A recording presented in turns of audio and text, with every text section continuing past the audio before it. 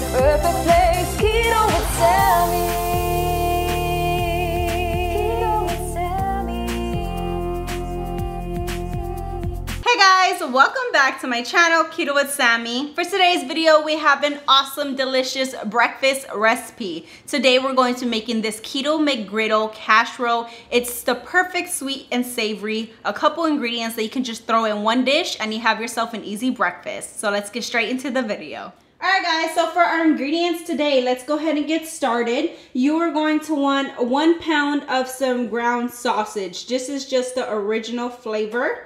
For our flour replacement, we are going in with some almond flour. You're going to want some regular salt, 1 stick of some unsalted butter, baking powder, 1 teaspoon of vanilla. For our sugar replacement today, I am going in with the Swerve brown sugar replacement, or you could use any other brand that you prefer that is keto approved.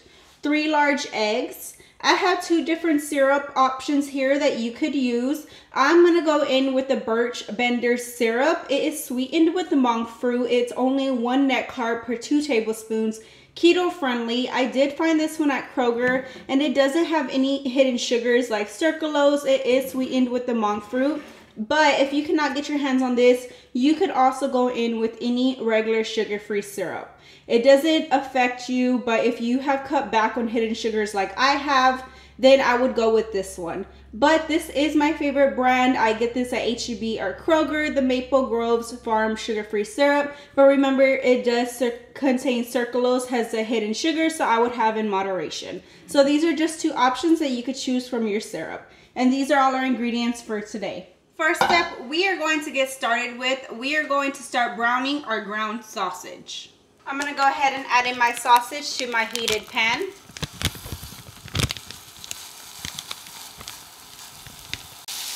And you're just going to simply cook this through and break it apart.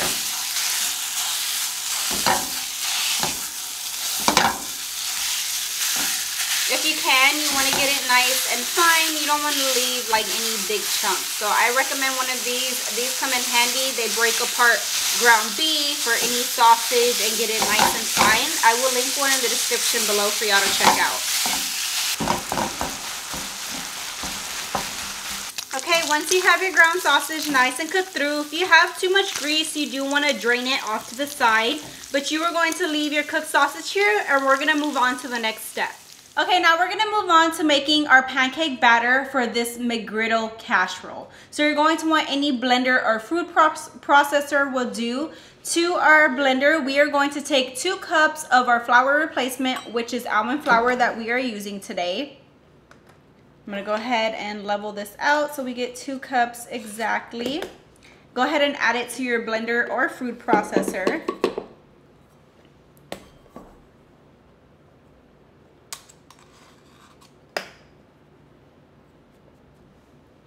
Just like this.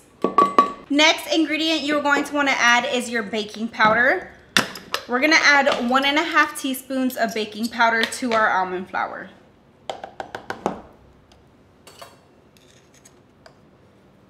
One teaspoon and half.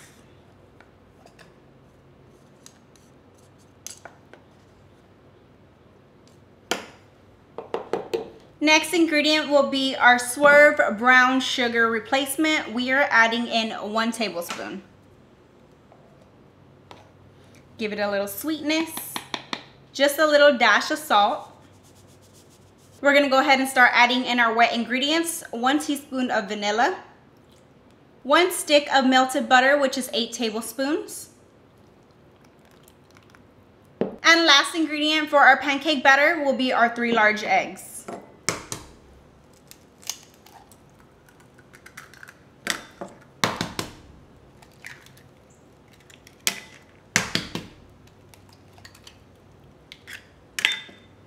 Okay, now we're gonna go ahead and give everything a good blend and get this nice and smooth.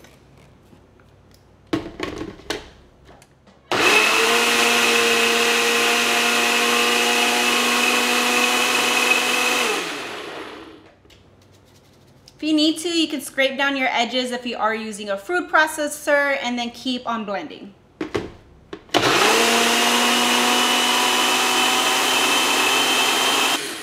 Okay, once you have everything nice and mixed together in your blender or your food processor, it should be a nice thick consistency. It should look just like a pancake batter. Now we're gonna move on to the fun part. Let's go ahead and bring out that casserole dish. Okay, I have my casserole dish. I did spray it down with some non-stick spray just to ensure no sticking. This is an 8x11 size casserole dish.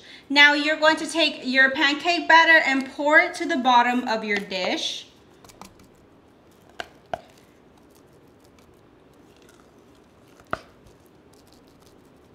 Okay guys, I have my pancake batter poured. Now this was totally my mistake. I forgot to add our syrup to our blender. Like, how can I forget? That is the best part, right? So either add 3 tablespoons of syrup to your blender when you are blending these ingredients up. But in my case, I'm just gonna go ahead and add it in right now to my batter, and I will go ahead and mix it in. 3 tablespoons. I don't know how I forgot my syrup. That's what makes this a McGriddle, right? Okay, now I'm just gonna go ahead and mix my syrup in, or if you did blend it in the blender, go ahead and just flatten out your pancake mix into your baking dish.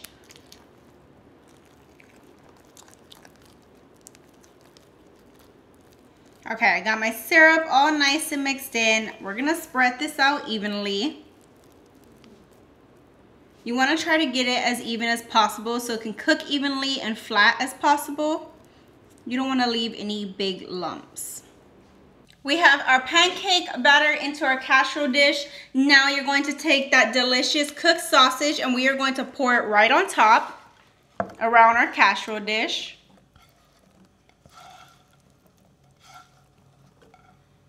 Oh my God, this smells so delicious already. We haven't even baked it. That sweetness coming from the syrup, and then you just add that ground sausage on top.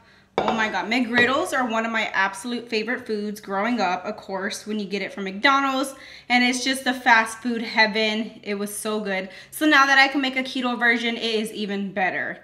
Now you want to get your sausage, we're going to spread it out evenly, and you want to slightly push it into your pancake batter just so it sticks.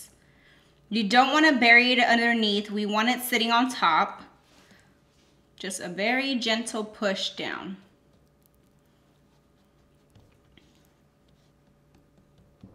All right, just like this. Now let's go ahead and get this delicious casserole baking. You want your oven preheated to 350 degrees. I went ahead and put my casserole dish in my oven. You're gonna bake at 350 for about 20 to 25 minutes. You just want the top nice and golden brown.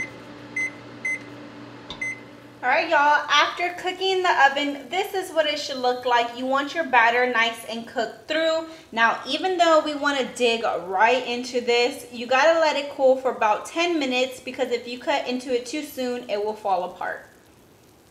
Okay, after you have let it cool, we are going to slice right into this deliciousness. I cannot wait. I like to cut mine up in squares, but you cut it how you like to. Go ahead and give this a good lift from the bottom, and this is what you should have. It should have a nice spongy consistency, just like a pancake would. Your sausage, those crispy edges are my absolute favorite. We're gonna go ahead and put this on a plate, and we're gonna top it off one more time because we are a little bit extra and we like that extra sweetness. So this is optional. You can just add a little bit more syrup on top just to top it right off with that delicious sweetness. Once you have your syrup on top, that's it, guys. Dig in and enjoy. Let's go ahead and give this a little taste test on camera because I cannot wait to dig in. We got the little crispiness from the sausage right on top, and then you dig into that soft pancake middle with the syrup. Oh my God, it smells amazing. Look at this, absolutely delicious. I cannot wait.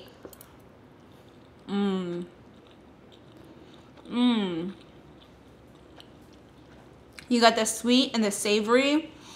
I absolutely loved McGriddles growing up. So this definitely hits the spot. This deserves to be on the Sunday breakfast rotation. So I really hope y'all enjoy this easy recipe. for you and your kids. Your kids will absolutely love this. I know my kids are going to tear this up. I really hope y'all enjoyed this easy recipe. Don't forget to hit that thumbs up button, subscribe to my channel, and I will see you on the next one.